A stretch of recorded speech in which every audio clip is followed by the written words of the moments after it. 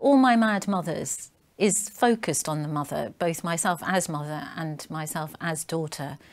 But I call it an unreliable memoir in the sense that it's not just my story, it's lots of stories.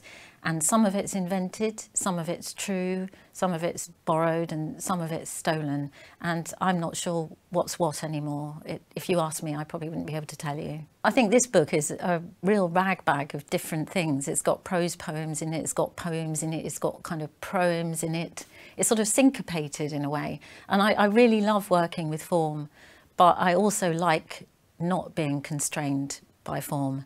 So what I like about this book is I've given myself the chance to really explore different ways of expressing myself. I always think of writing a poem as an adventure and a process of discovery, and I know that the poem is dead if I know what it's going to be about before I start. So it's always a mystery. I think Elizabeth Bishop said a mystery and a surprise and then a great deal of hard work. And that's the poem that works. But they often don't come out like that. So that sense of not knowing where you're going but finding something is what I'm always chasing. I like to know what people think about what I've written and what they get out of it. And in fact, what I find is that often I discover things in it that I didn't know were in there. Once I get a bit of distance, especially once it's in a book.